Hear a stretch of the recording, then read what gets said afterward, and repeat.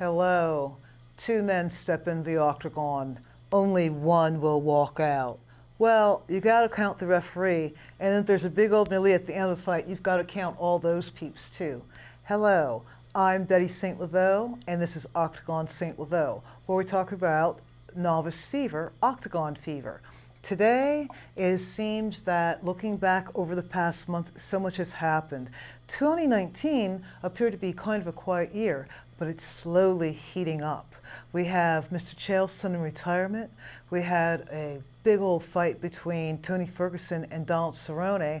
And then news of a Daniel Cormier, John Jones trilogy fight, which I'm not too keen on either of them, but props to both men, all right? Okay, so let's start off with some stats of Mr. Sonnens, all right? So I don't have the entire dossier on him today because I really talk about him a lot on the show.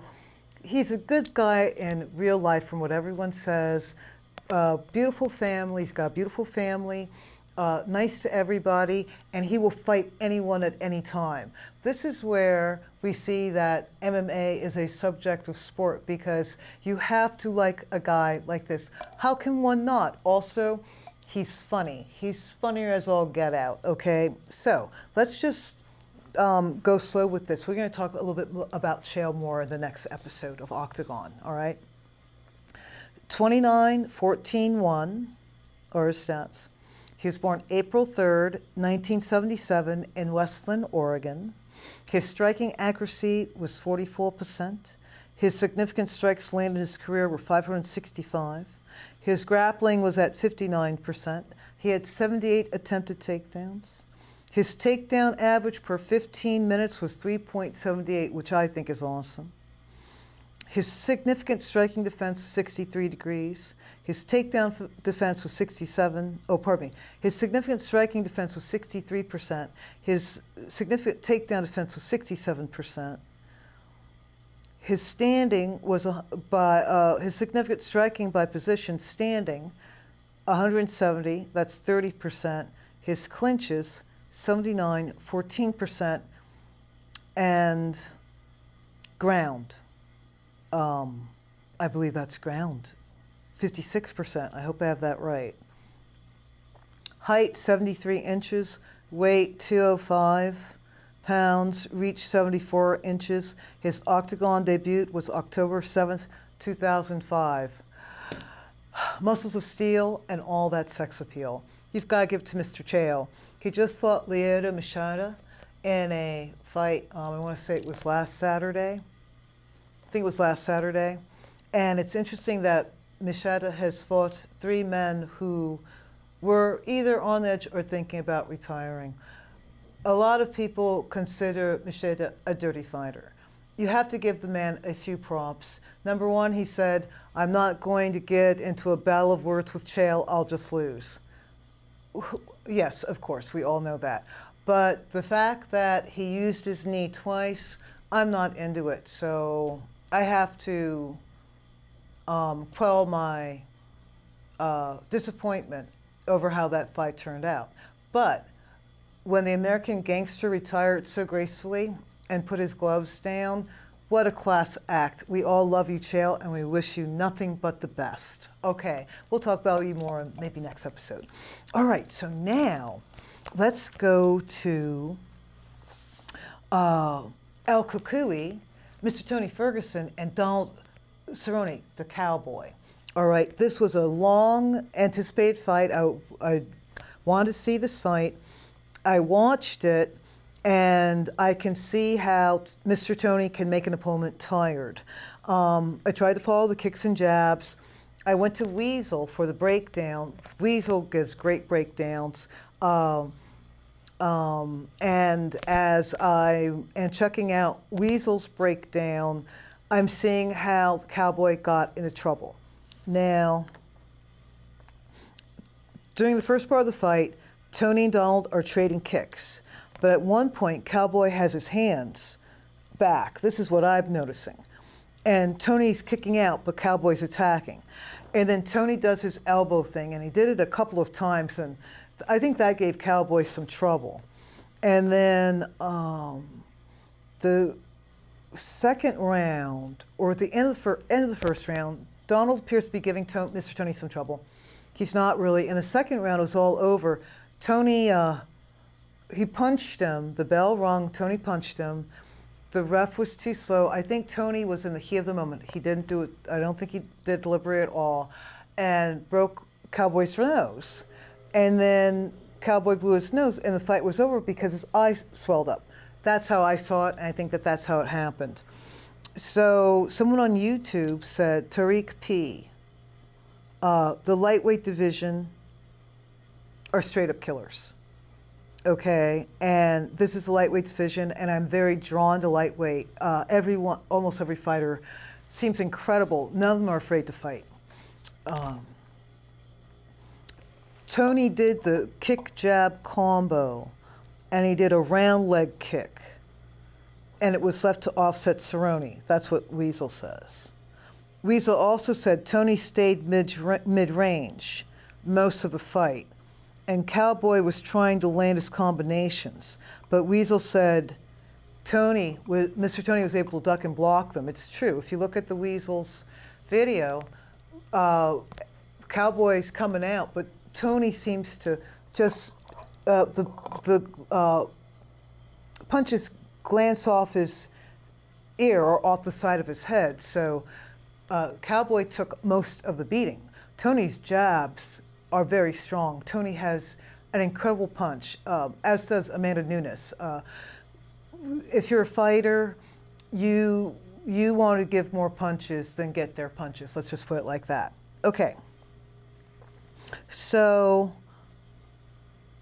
at one point, the fans are chanting Tony's name, but at the end of the fight, the fans were booing, which is a terrible thing. Mr. Tony has won something like, I want to say 25 fights in a row. He's had 25 wins and 3 losses, and Cowboy's had 36 wins and 11 losses.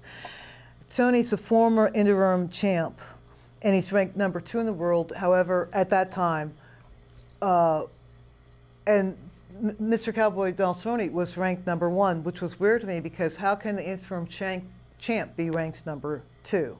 I'll figure it out. Great fight by both men.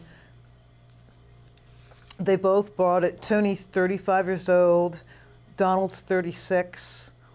Tony's 5'11". Donald's 6'1". And Mr. Ferguson weighs 155 pounds. And at the time of the fight, Mr. Cerrone weighed 155.5. Okay, and I saw that. It was pinned by Fight Corner and published June 8th, 2019. The tiny snippet of a fight that I was checking out. All right. Congratulations, Mr. Tony. You are... he's my favorite fighter at the moment, my favorite active fighter at the moment, Tony Ferguson. Okay, and Cowboy has been sneaking up on me. I adore Cowboy because, like Mr. Chael, he'll fight anyone, anytime, anywhere. A fighter like that is to be admired. All right, so now we're going to go into athlete rankings. Only 3 categories. We're not going to go through all of them. As of June 22nd, 2019, we'll do pound for pound. We'll do featherweight, and we will do lightweight, and we'll do women's bantamweight. All of these weights I am slightly obsessed with. Pound for pound, Daniel Cormier is the champ. John Jones, Henry Cejudo. Oh, pardon me. Daniel Cormier is champ of heavyweight. This is simply pound for pound, and all of these people are champs or interim. Most of them are champs or interim champs. Pardon me. Okay, so pound for pound rankings. Let's start over. Daniel Cormier, John Jones, Henry Cejudo, Max Holloway, Amanda Nunes, Kamaru Usman, Dustin Poirier, Conor McGregor, Robert Whittaker, Stipe Miocic, Tony Ferguson, Valentina Shevchenko, Tyron Woodley, and Jessica Andrade. All right, featherweight.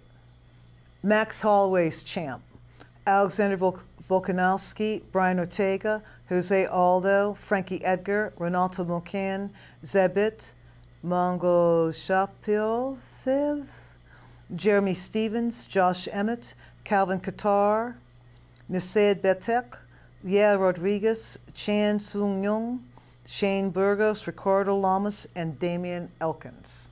Right on. That's featherweight. For lightweight, which I think is my favorite weight class at the moment, champion, Khabib Nurmagomedov. Dustin Poirier was the interim champ. Tony Ferguson, Conor McGregor, Donald Cerrone, Justin Gaethje, Alec Quinta, Edson Barboza, Kevin Lee, Anthony Pettis, Paul Felder, Charles Orizia, Gregor Gillespie, Alexander Hernandez, Islam Makhachev, and James Vick. I love this weight class. All of those fighters I've kept my eye on for quite a bit now. Lastly, we're going to come to women's bantamweight, my favorite weight class in women's.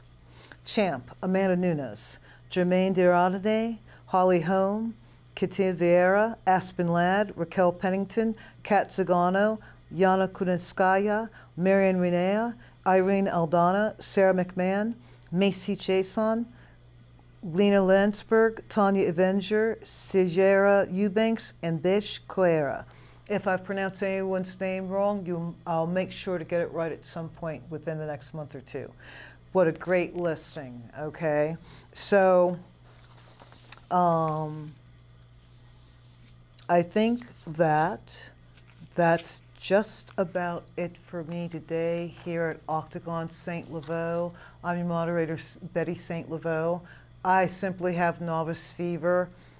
I'm not an expert yet, but I am planning on getting my yellow or green belt someday. And I love MMA and UFC. There are so many different types of fighting championships out there. The next episode, we'll talk a little bit about Strikeforce and Affliction, some that have come and gone, and some that are here to stay for quite a while. Until next time, babies, love each other. Ciao.